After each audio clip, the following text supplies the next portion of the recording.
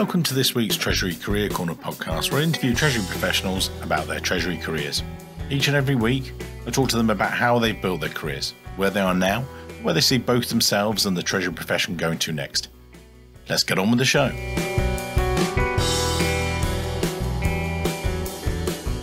This week's show, joined by Bruce Edlund, Senior Director and Assistant Treasurer at Citrix.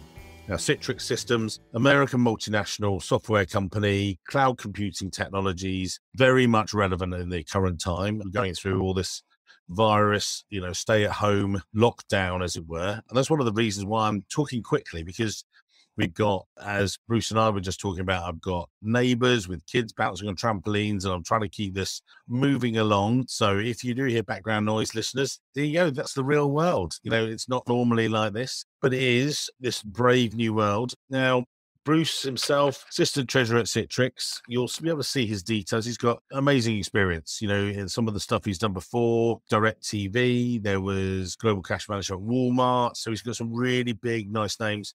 Originally started on the dark side, obviously started in banking. We'll let him off for that. He's okay. Hi, guys. It's all right. But Bruce, you can start your journey, if you would, discovering, you started economics and French at the California State, bring us up to date, and then I'll interject with loads of questions. So, sir, over to you. It's your show. Okay. Thanks, Mike. Yeah, it's definitely been a journey. It took me some time to figure out sort of where I wanted to head in my career.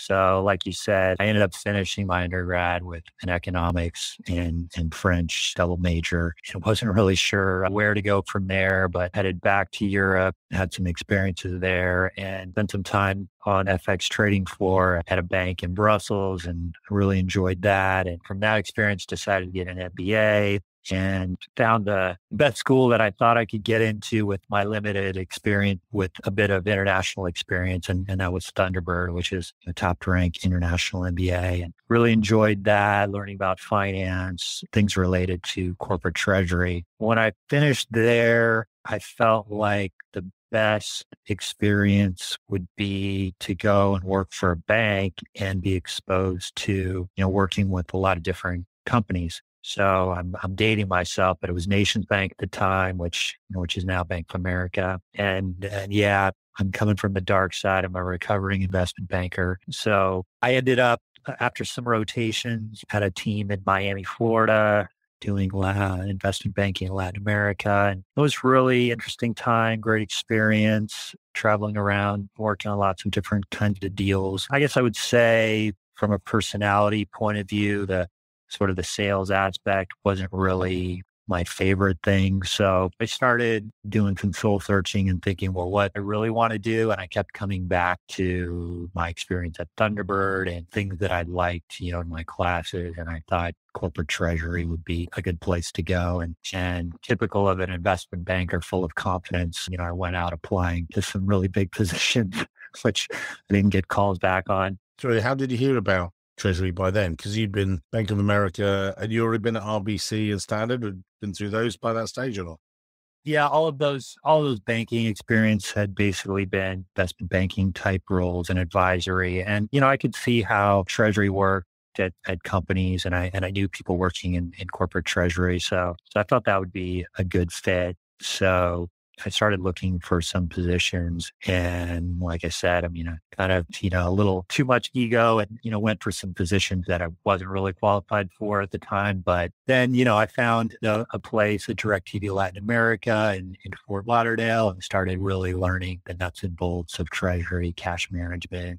We went through Chapter 11 at the time, so I really got focused on managing cash day to day. That evolved. The company came out of Chapter 11. News Corp bought our parent company, and they moved everything to New York, and I wasn't interested in going there. And that's when I joined Citrix. So this is back in 2004 when I first joined Citrix, and really loved the company, the fact that it was global technology company, and we were really doing everything in treasury in a small team: cash management, investments, FX hedging, stock buyback.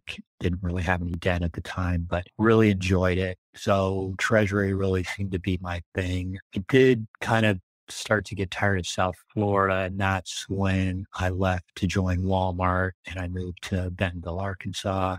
And Walmart, as everyone probably knows, is one of the biggest companies in the world. So that was quite an interesting experience. I was on the global cash management team and really learned a ton and worked with some great people. But I think people see like in their careers, things either feel really right or there's certain things that don't feel quite right. So you're always kind of looking for like, what's the next thing that I should do to just get that right sort of niche. And I don't know, for me, Walmart was maybe a little too big. You've really got to sort of know how to manage, politically, literally thousands of treasury people around the world to get things done. And So you were director global treasury, weren't you? So you explain again for the listeners your remit, if you like, because you had kept some of these systems. You got a really strong systems bent to your background, but you've also got wider than that. So again, you were overseeing how many people?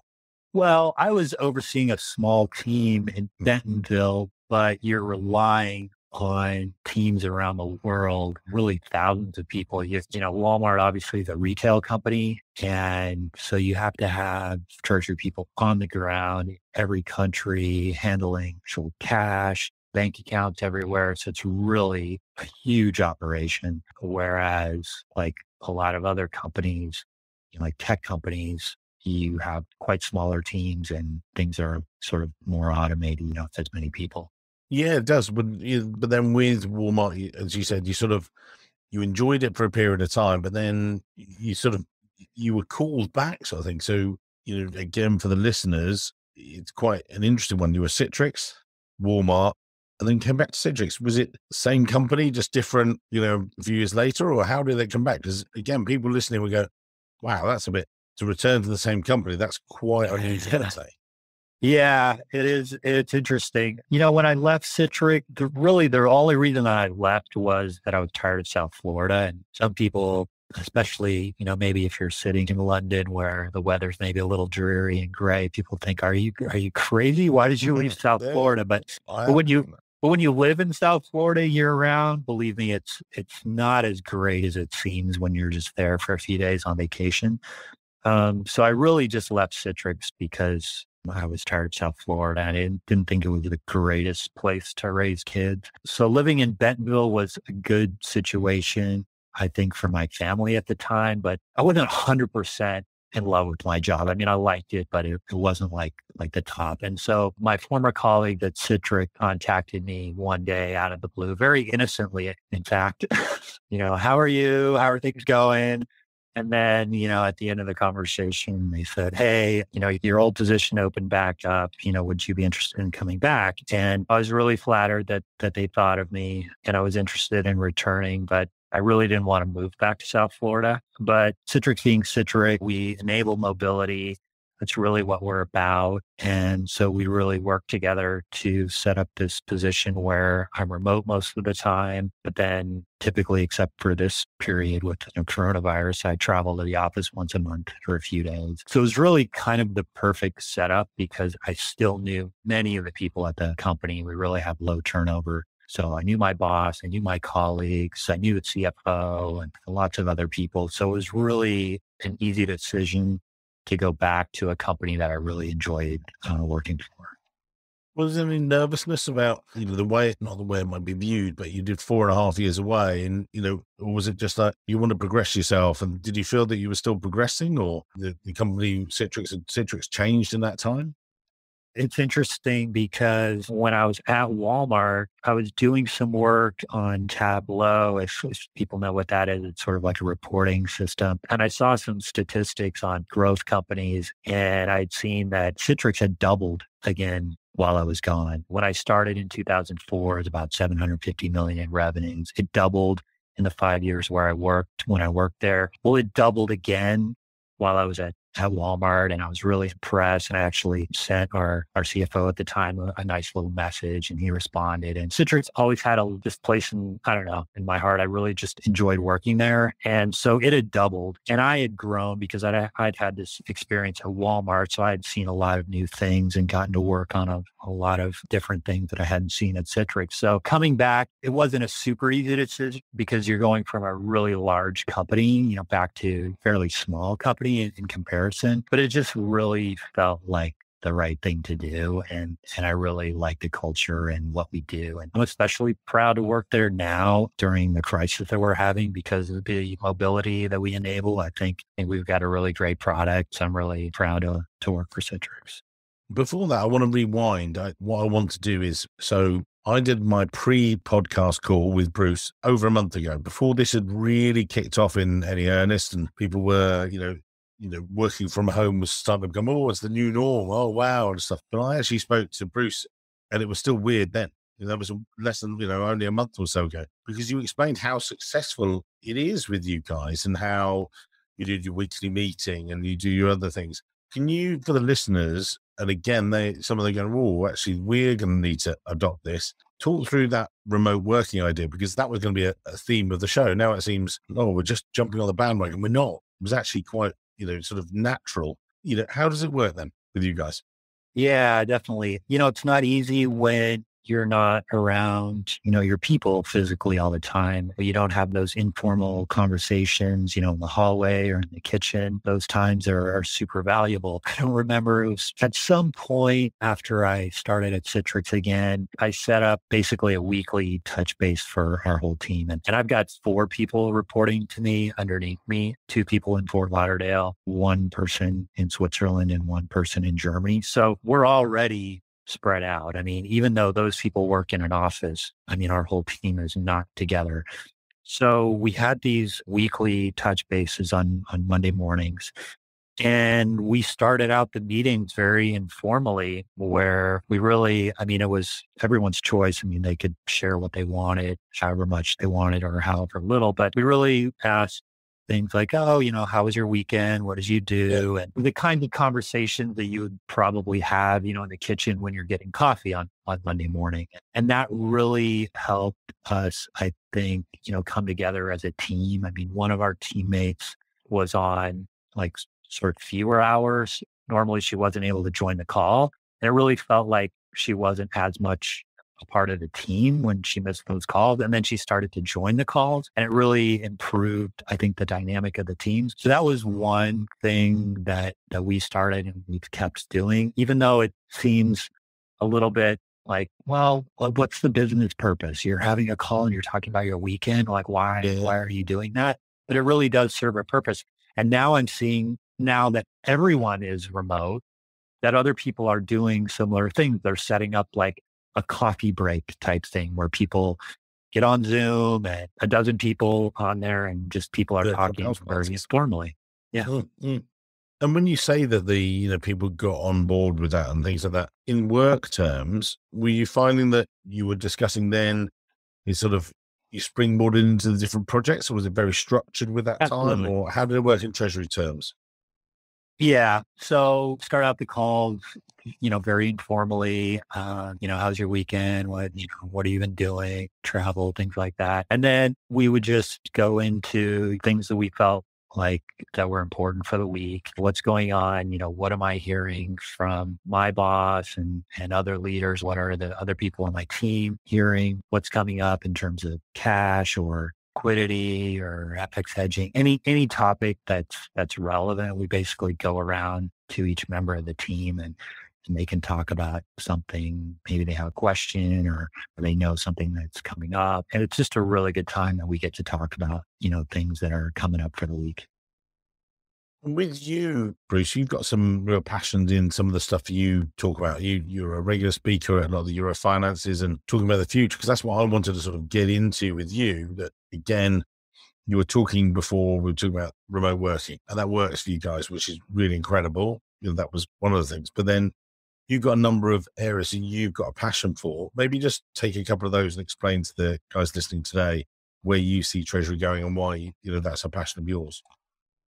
Okay, sure. I've always had an interest in, I guess, the technology side, Treasury, doing a little bit of coding here and there. And I see there's definitely been an evolution in Treasury. A lot of times you have someone on your team that's sort of tech focused, in the past, maybe with the Excel guru, right? That built all these big models. And I know for myself, I spent a lot of time automating Excel with VBA coding 10 years ago. And then someone introduced me to databases, and I realized, well, these databases are doing a lot of the things that I was coding in Excel. So this is a much better solution. And so then building out databases, and then you start to see, some of the limitations there in terms of like being able to pull in lots of different data sources and, automate that in a way that's really reliable for somebody who maybe doesn't understand databases. And then that's kind of evolved into newer technology that help to do this on an automated way, or things like, we're using Power BI a lot today. And now I've got somebody on my team who has really taken Power BI and built a lot of, automated pulling of data sources together and reporting together. So I think there's just been this evolution of technology within Treasury where, there's a bit of a DIY, do it yourself, mixed with external software providers. And the providers always say, oh, you got to move away from Excel. Oh, you got to buy this system. And that's great and everything. But I think most people listening to this, even at bigger companies, will say, it's always hard to get budget, right? Unless you're doing a big Treasury workstation install, it's always hard to get budget because there's always other projects that are maybe tax or, revenue related that have hard dollars that they're saving or generating. So even if you've got a good ROI, it's always hard to get dollars to spend on Treasury projects.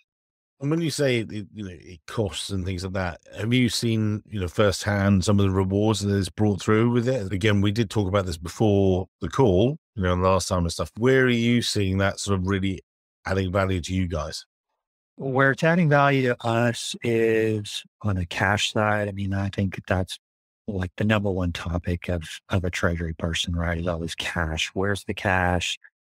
How much do I have? How liquid is it? Where is it in the world? From a legal entity perspective, how can I get it to the locations where I need it? And I think the issues that I've seen over the years are, yeah, it's great when you have a treasury workstation, but then you might not have all of your information in that treasury workstation, or you might have multiple instances around the world.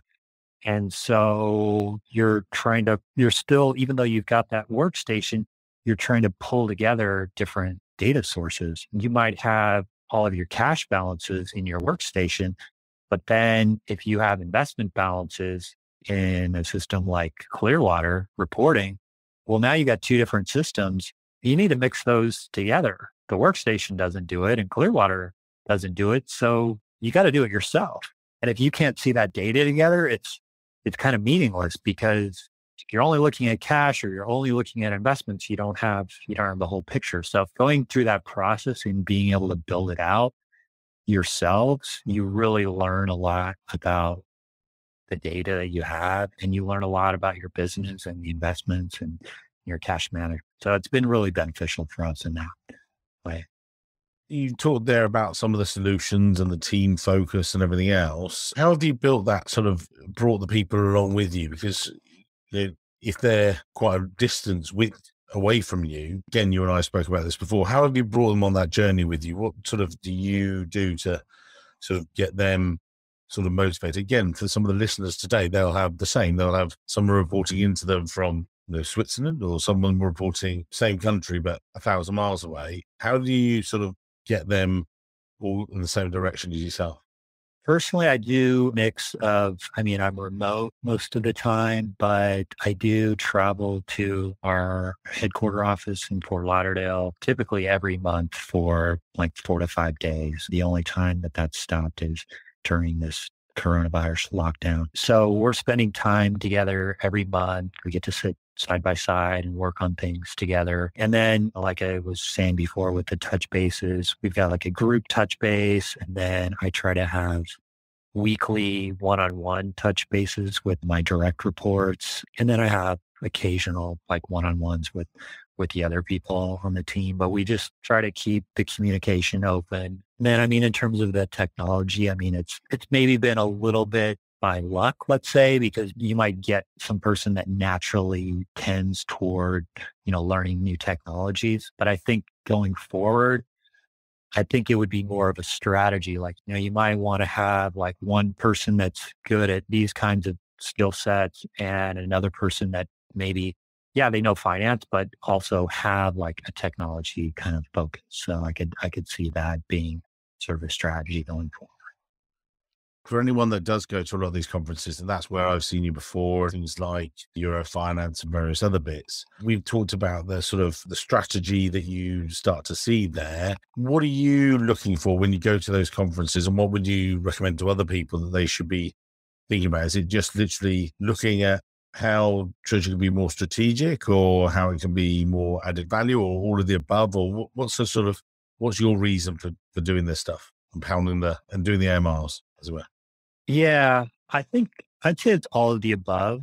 I think, you can have a plan going in that you want to learn certain things, but sometimes you just don't know, and you get there and then you learn things that you hadn't planned on learning, or you meet people from companies that you didn't know about. And I think, the networking is invaluable, right? You meet people from different companies, but they're all treasury people. So some things are different, but a lot of things are the same. You compare notes on, systems, or the way they're doing certain things, how they run their hedging programs or investments that they do, get things like that, share buybacks. So I think, those kind of conversations are invaluable. And then, there are always sessions that, about things that, maybe you haven't worked on yet, over the years. We've heard about blockchain and, AI, lots of, forecasting techniques. We've heard the last couple of times, we've heard from Microsoft about, them building out some of their own treasury technology. So you sort of never know exactly what you're going to get, but I always feel like I get an enormous amount of value going to those conferences. And when you say that, is there any common path you found yourself? Because you're meeting someone and they say, "Oh, do you know what? The key thing for me is this is my issue." And this. Another one will say, "Actually, our systems are our issues." Or what are the common things that you've noticed? Maybe trends, if you like. I think we're always comparing notes when we network, because it's not easy to understand and evaluate all of these systems, right? It's not like you're buying a car and, you go and you pull up a bunch of research on different cars, and this model or, that model had these features and these great reviews. You don't have information sources out there, right? Yes, you can hire consultants and they have some research and they can run a process for you and they can help you like learn all the different choices and everything, but that costs money, right? So there's a cost benefit there. It might be worthwhile, but like I said before, it's always hard to get dollars in a treasury budget. So I think we're always comparing notes, because it's hard to know like what's really out there. What do the systems really do? Are people really happy with them? Like, what's it really like to work with that system or the other? Yeah. And people wise, because these are, at the end of the day, the other side of it is the people actually making it work and things like that. What's your ethos around? We've talked about you day to day wise, sort of mentoring your teams and things, but when you're looking for people yourself and you're looking to maybe recruit, what is it you're trying to find in them? Is it that, right, they must be technically really strong, I want to see their systems, or actually are they good team players, or, what are the things that you're trying to sort of tease out from them, something? I would say sort of all of the above.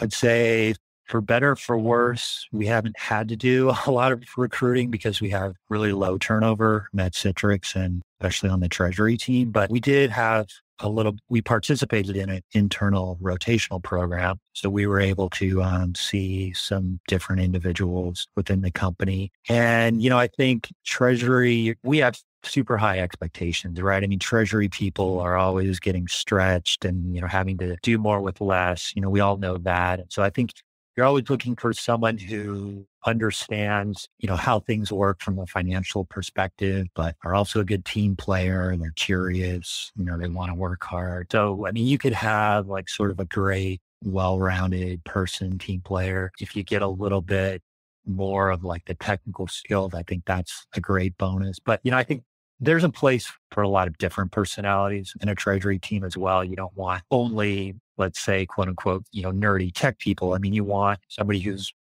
let's say, really good working with people and, organizing a lot of things. So I think there's room for a lot of different personalities, but I think you just kind of want to try to fill in and have a very complementary team.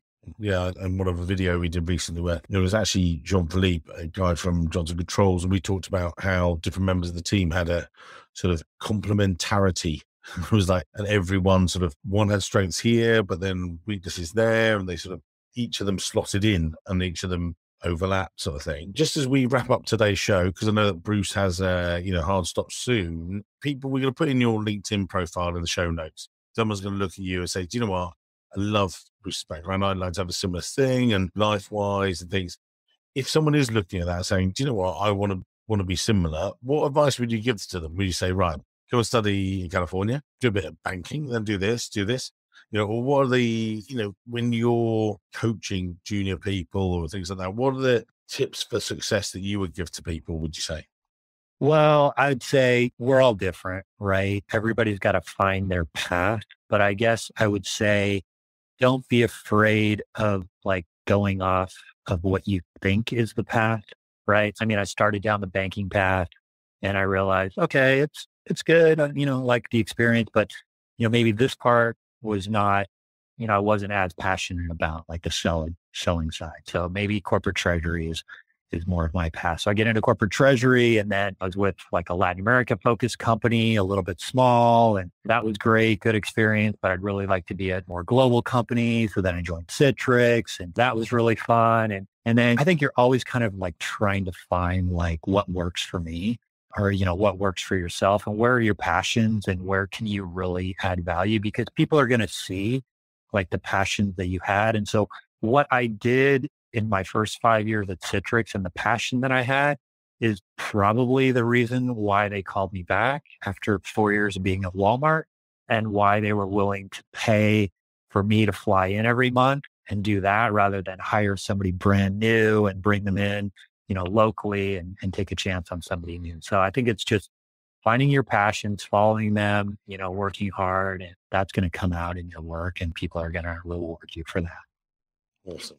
Find your complementary passions. There you go. I think that's a nice overlay sort of thing. We finish on time. We got some good stuff there, guys. We'll put Bruce's link to his LinkedIn profile in the show notes, so you can have a look at that. And then if it's good, and you will be seeing when any of the conferences restart, really. I think we've had so many of them cancelled this first half of the year, but they will be back, and we'll be catching up for some drinks. Definitely maybe Barcelona, or maybe in AFP.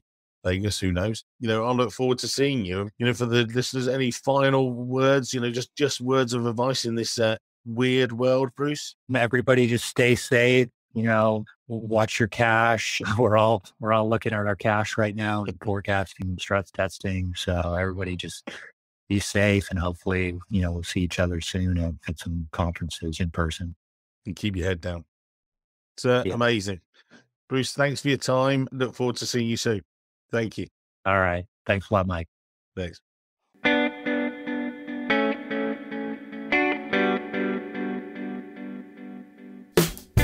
So I hope you guys enjoyed that episode. Well, we're going to pick up the story from 2 years ago, Crumbs. Bruce and I released that back in June 2020. Slightly different world back then. We're 26 months later. I'm catching up with Bruce. He was just telling me about how he's made a move to a beautiful place in the US, but we're also talking about where we are now. I mean, talk us through, if you would, Bruce, what was that like? You guys, as we said on the episode, really embraced remote working, because that was less of a thing for you guys, but we were also talking about different companies are doing it as we've returned to work. And this. What about you first, and then maybe the wider world? So back to you, sir. Thanks, Mike. It's great to be back. It's interesting to see how things have evolved over the last couple of years. Obviously everyone was remote when the pandemic started, and everyone figured out that, yes, it can work. And now a couple of years later, we're seeing some industries and companies, wanting people back in the office, others being more flexible. So I think that's a really interesting topic. For Citrix, our offices are open. People can go as much as they want or as little as they want. And what we're seeing is people really aren't going that much. Really, I think it's because of, commutes are long, the cost of commuting, just the time of commuting, getting ready, things like that. People are used to the advantages of being closer to their families or, work-life balance, working out, things like that. So I guess we're sort of in the hybrid camp. If we do have events in the office, people are going into the office. If it's maybe like a big meeting, or I've been traveling to the office about once a month. And so then usually if I'm in town, then, my team will show up in the office once or twice and other teams are there. So that's kind of how we've been working. And I've heard from some other companies at some conferences that I've been at that have somewhat similar approaches, or actually even more sort of definitive, where they say, oh, we're fully remote, but we're getting together like once a quarter somewhere. So personally, I think it's great to give people the flexibility to live where they want, whether it's locally commuting in or not. I think the flexibility is great. Yeah, I talked to one of our previous guests again, had a catch up, Leanne Perkins. She's at Specialized Bikes, assistant treasurer over there. You probably see she'll be on stage with me at AFB when I see you later this year as well. In a similar way, she's based in Texas. They're based in California. And she said she does this 1 week a month sort of thing a lot of the time.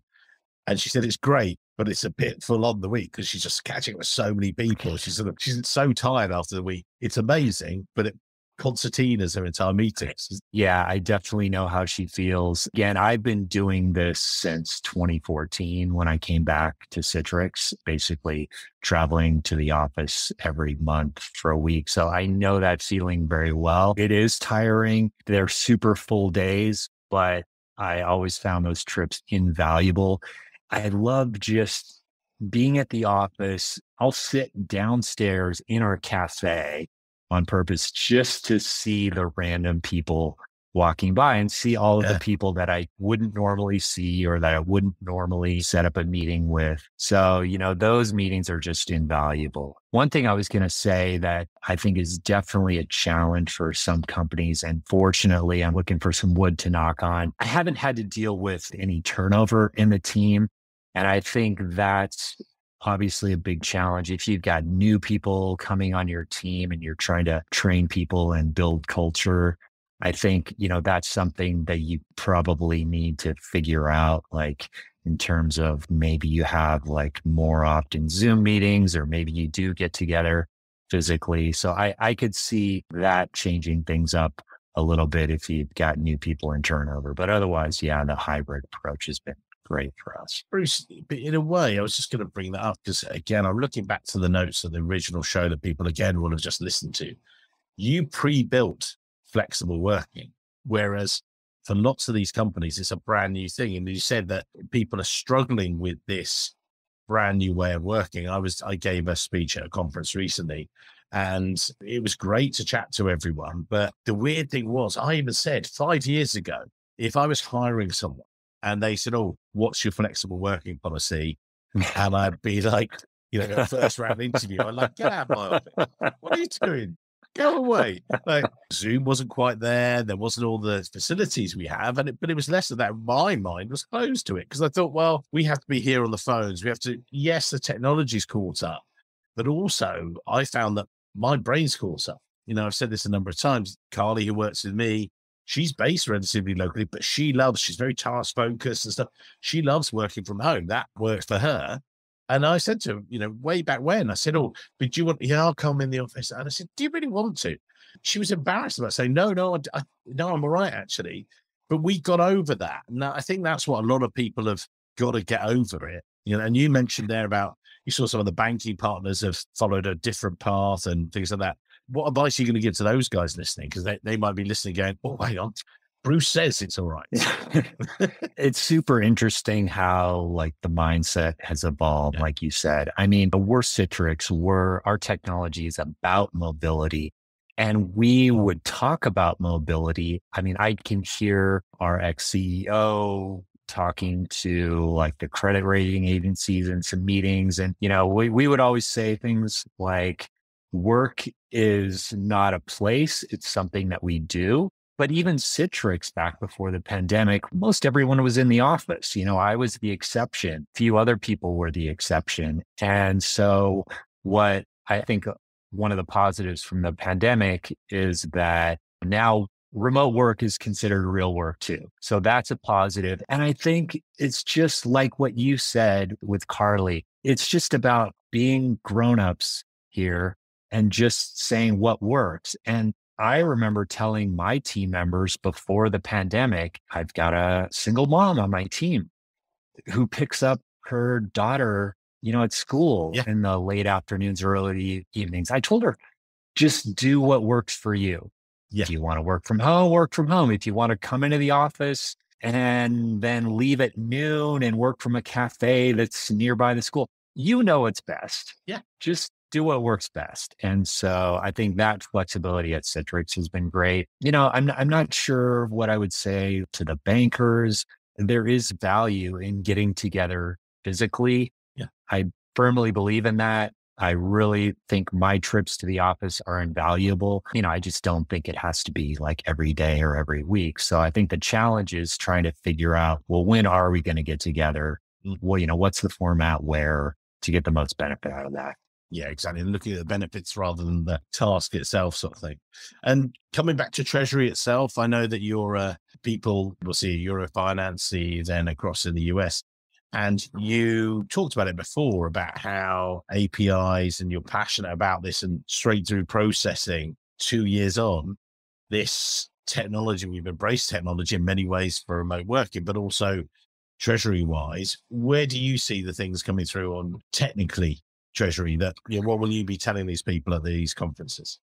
It seems like APIs are definitely taking off now. I think we were one of the initial adopters in the US of APIs. And it's something that, I've been passionate about just from my past experience using sort of legacy host to host and Swift technologies for like treasury functions, like trying to use them for current day balances and urgent payments just wasn't quite optimal. So now it seems that we've gone from talking about APIs for a long time to like people are really using them now. Yeah, it's really been taking off. I've talked to a lot of other companies that are working on proof of concept demos and also implementing those projects. So API seems to be a big thing right now. I'm happy with our implementation. It's still going on. It's a work in progress. And a lot of that has to do with the banks and how they're progressing with the APIs. And, we all, as a corporate treasury community, we all just need to kind of keep pushing our banks and saying, this is what we want. This is what we expect. And they'll answer. They're building it out. So, Well, so I'm not going to take too much of your time. What we've taken to do with these updates, so you brought us up to date very effectively there. People will reflect on the previous episode. That was great content. As we exit today, what are the takeaways 2 years later? What's changed in your head? And you've embraced that remote working. We had that before, which time when it wasn't really happening, to be honest, but now it is. The futurist, that's it. So it's like, thanks. There you go. But what are the final words you're going to give to people? What's the sort of final say you're going to give it from here? I wouldn't pretend to be able to see the future, but I think hybrid work is here to stay. Flexibility, we're all mature. We all know how to work from anywhere. So I think that's great. Technology perspective, APIs will continue to sort of snowball, and there's going to be more use cases and more adoption there because as treasury teams, we need current day, quote unquote, real time information. So that's going to continue becoming more mainstream, I think. I'm really looking forward to the day where we truly can give up like our online banking access and, physical tokens, carrying them around, and really have one system that is reliable enough that we can log into and see all of our balances and transactions, do urgent payments, see that they went through right away, and just like not rely on that. That's really like what we're focused on right now. Amazing. Thank you, sir. And looking forward to seeing you, as we say, in real life, and we'll go from there. Amazing. Thanks a lot, Mike. Hello, it's Mike here again. I hope you enjoyed this week's show. If you did, then maybe you want to follow the show or subscribe depending on where you listen, whether that's iTunes, Spotify, or another great place to listen to the show from. It's totally free and means that you'll be the first to see each and every week when we release a new show. And maybe whilst you're there, you could even leave a quick review. Reviews and ratings are among the most important metrics for a podcast to effectively rank. And as you can probably appreciate, the podcast is a lot of hard work to produce every week. It'd be amazing. Just take, say, 20 seconds, leave a quick review of my amazing guests and their great career stories. We'd really appreciate it. Thanks very much, and I can't wait to see you soon.